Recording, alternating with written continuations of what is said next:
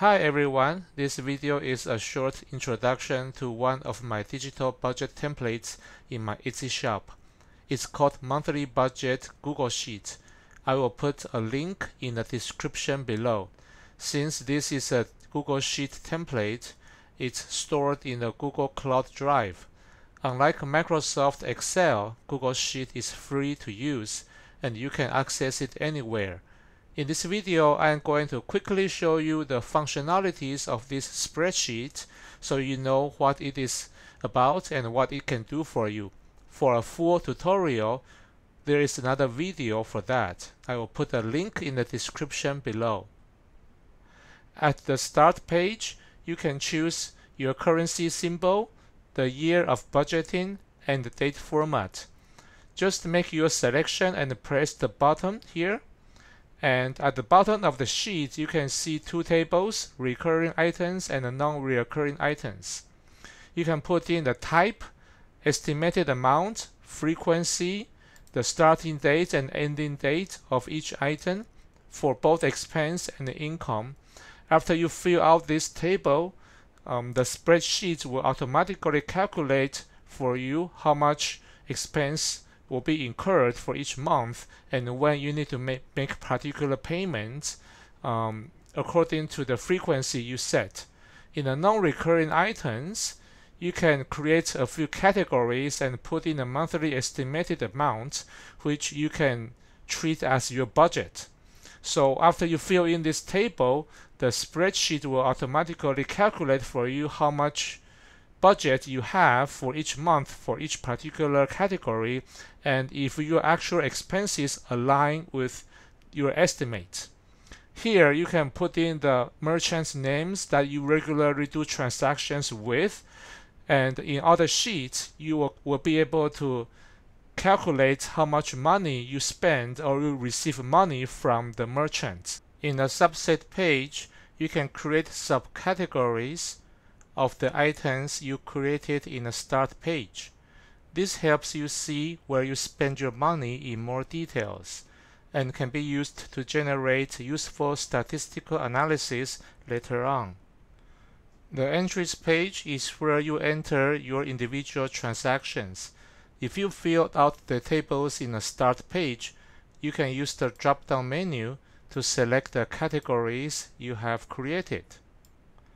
The more transactions you put in the entries page, the busier you will see in months pages. There are 12 pages or tabs. Each page is for a month. I'm showing you the January page here. In the overview table, you will see the estimate amount of income and expense.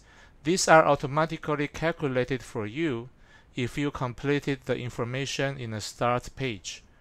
The actual income and expense reflect the transactions you put in the entries page. There are three charts. In the first chart, you see a cumulative spending over the days of the month. The second chart is a comparison between your estimated budget and actual amount. The third is a donut chart showing you how much money you saved in this month. At the bottom, there are several tables showing you the breakdown of all transactions. The first table shows daily breakdown. The second table is a breakdown of types of expense transactions. The third table is similar, but it's about income. The next table shows you the breakdown of transactions for each subset. There is an annual dashboard that summarizes your finance for the whole year. The layout is similar to the months page. Once you have entered your recurring transactions in the start page, you can use this tracker page to track all the bills you need to pay periodically. The list of items for each month are generated automatically.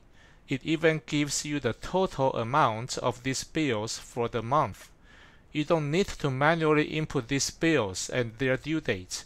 The only thing you need to do yourself is to check these checkboxes after the bill is paid, but even that, it is up to you.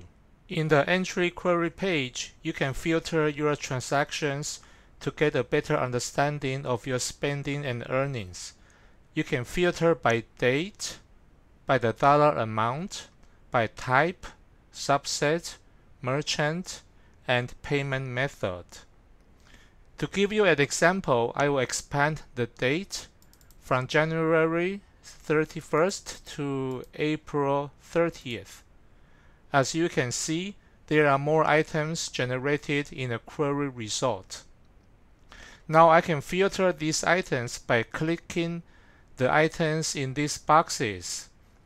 Grocery, then only grocery items will show up. Salary, salary items show up in the query result. Clothing, okay, there's no clothing transactions yet. Merchant, Walmart, if I want to look at both merchants, I can click both boxes so that both Walmart and Home Depot transactions show up. If you purchase the data-savvy version of the budget planner, you will see at the right side are some of charts that summarize the query result. If you are a visual learner, these charts can help you get a bigger picture of your transactions. Let me uncheck this to have more query results so you can see that these are dynamic charts. These charts change the look depending on the query result. So you can see the amount in each type, amount in each subset, and amount in each merchant. If you purchase the data-savvy version, you will see an additional page giving you various statistical summaries, such as cumulative monthly savings in comparison with your savings plan, your monthly expenses, your monthly income, and 6 largest expense types, all with a lot of charts accompanying the data. They can help you understand your financial situation so you can make more informed financial decisions in the future. This sums up this introduction video of my digital budget planner. If you are interested in this planner, you can go to my Etsy shop, Digital Life 1, using the link in the description. Hope to see you there. Thank you for watching.